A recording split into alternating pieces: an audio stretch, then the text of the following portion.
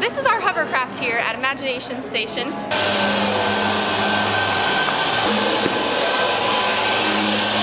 It's really simple to use, easy to make. What it does is you have a leaf blower engine right here that's shooting through a hole right here. Just a piece of plywood and a tarp over it.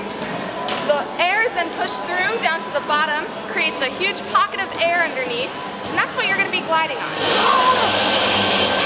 Now the coffee can lid is here so that it makes a donut shape instead of just a half sphere shape, and that also helps push the air through these little holes and creates that pocket of air that you are floating on, essentially, when you glide across the floor.